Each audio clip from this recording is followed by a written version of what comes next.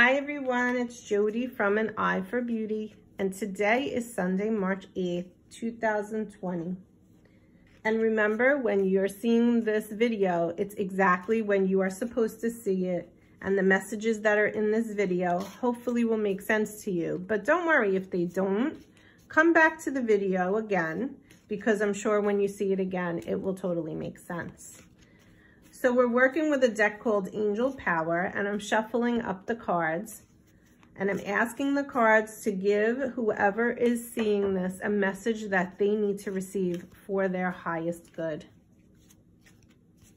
And I'm going to pull 3 cards right now, and we have card number 1, card number 2, and card number 3. Okay, let me just move them over. Card number 1, card number 2, card number 3. And today I also have this selenite stick. And I love this stick. I use it a lot during a Reiki session. And what it does is it clears, it helps to clear energy. And if you've been watching my videos, you notice that I'm using different crystals. I might be using different oils. The candle that's burning is called Nag Champa. And I have incense for that as well. And that is also a clearing, I want to say smell. The incense stick, it's kind of like sage. You know, if you know anything about sage, you know that that clears the space. And using all of these different tools really just helps to clear the space, raise the vibration of the space, connect more to the realms that we're working with, the spiritual realms, to help you to receive the message that you need to receive through the cards. And I hope that you feel that energy as you're watching this message. And maybe you want to take a second to close your eyes and just imagine that the energy is swirling around you and clearing your space and clearing your aura and clearing any negativity or any burdens that you might be carrying right now. And if you're someone that feels a lot of pain in your neck or pain in your shoulders, just know that you're carrying too many burdens. And what you're being asked to do before we even begin today, as you have your eyes closed, is give those burdens to God or whoever you call upon as your creator, divine source, whatever it is. Just know that you are being supported. And if you're being attracted to watching these messages, it's because you need the support. And you should. You should take the support because the angels and everyone wants to help you. So we all have free will as humans.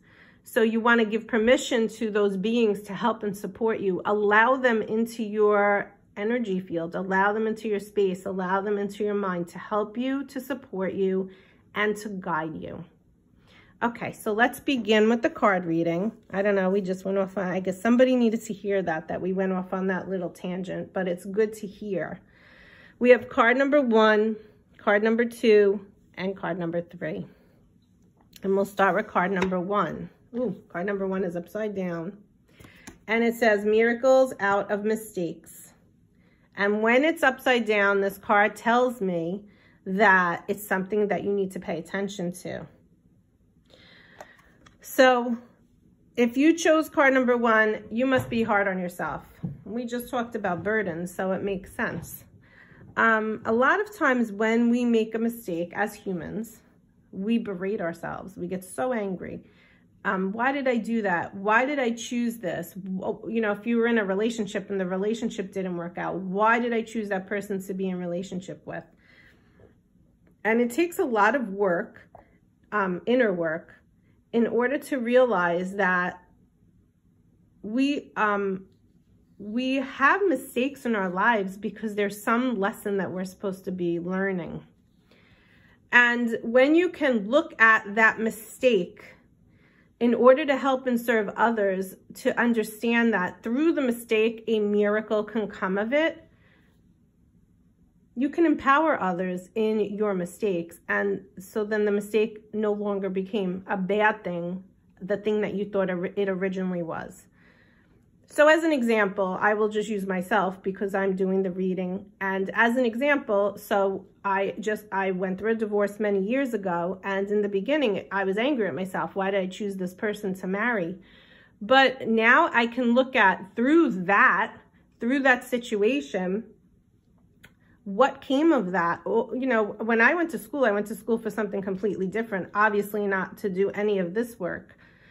But through the process of the divorce and having to go within and having to heal and work through healing, as I'm raising 2 small children, yoga came to me, Reiki came to me, angels came to me, the cards came to me, all of this stuff came to me, and it developed into a business. And because of my story, I am able to help others go through their journey, whether it's a divorce or anything else. And see, what happens is you can't help others in a capacity such as this if you're not actually wounded. It's called a wounded healer. And only when you go through your stuff are you able to help others through their stuff. Otherwise, you probably wouldn't be able to understand. So I'm sure if you're seeing this message, you've been through something in your life, whether it's a tiny little mistake or a bigger mistake.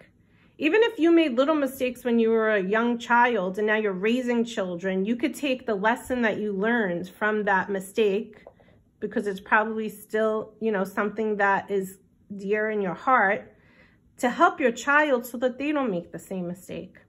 So know that, and this card is upside down, so it's obviously very prevalent. If you've made mistakes, as we all have, or if your perspective of a situation or an incident is that it is a mistake, know that it really isn't. It really was something that you had to go through in order to be able to help someone else or many someone else's to go through their stuff. So look at it as a blessing, because now there's miracles in all that you have learned as you've gone through what you've gone through. Whew, that was a lot. Okay, card number 2. Awesome card. I love this card. Team spirit. Work together as a team. Cooperation, enthusiasm, loyalty, and kindness will ensure a successful outcome. Now, you might actually be doing something right now where you're working in a team, excuse me, in a team group. And if you are, know that there is no I in team. You know, we always hear that. And so join forces and as a team, work together. But I'm getting the feeling that this is 2 things. And first of all, is if you're in the spiritual world, you're doing spiritual work, or you're just doing work of like teaching, helping, inspiring, serving others. Know that when you grab hands with others, even on a high level, you know, if you are someone like that, you're a light worker, you're bringing light into this world. And you're being asked to join forces with other light workers so that that feeling, that vibration of light work that the earth really needs right now can spread across more places quicker by joining forces and coming together. When you're in the vibration of kindness, of loyalty, of love, that's the highest vibration that you can be in. So that's the feeling that I'm getting from this card. But here's the other feeling that I'm getting, is that if you're someone that's going through something or just needing support, you have a team of angels and guides and spirit guides, guardian angels, the fairies, the archangels, and most importantly, your creator, who all want to join forces with you. I've made this reference before, and you know, some people laugh at me, but imagine you are calling a staff meeting on a spiritual level. Who are you calling into your meeting? I'm calling in God. I'm calling in the Blessed Mother. And this is non-denominational. This has nothing to do with religion. I'm calling in Jesus Christ consciousness. He comes through and he offers forgiveness at the highest level. And that's why I'm calling him in, because I'm working through forgiveness. I'm calling upon my father, who is a guide that works with me, and my grandmother, and I know that they're always with me. I'm calling upon the archangels, all of the archangels, Archangel Michael, Archangel Raphael, and there's so many others. I'm calling upon my guardian angels. I happen to know who they are. Maybe you don't, but you can. The whole point is get them all together. Say, listen, I need help. Listen, I need support. Whatever it is, they want to help you. So that's what this is about, is joining forces, whether it's on the earthly level, on the mundane level of everyday earthly human stuff, or it's more on the spiritual level. Call in your staff meeting of your team of spirit guides that you need to help support, and guide you because they want to help you. And then card number 3, upside down again, is celebration. And this card is coming through to say to you, this card is coming through to say to you that you have been doing a great job. You're looking at your mistakes as past mistakes if you're putting the cards together. And you're maybe upset with yourself that you made those mistakes, but you learned from them. So instead of being upset with yourself, give yourself a pat on the back, call upon your spirit team, and let's go out and play. Let's go out and celebrate. Let's go out and have a fun time.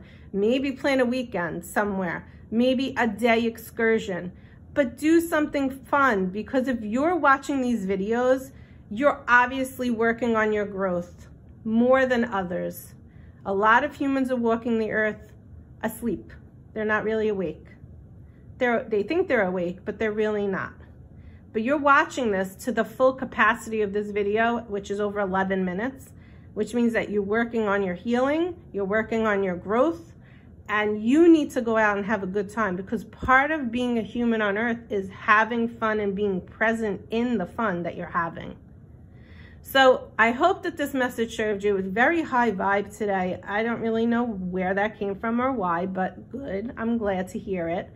And I hope that whatever you received through this message today was exactly what you needed to hear for your highest good. I wish you a great week. Bye.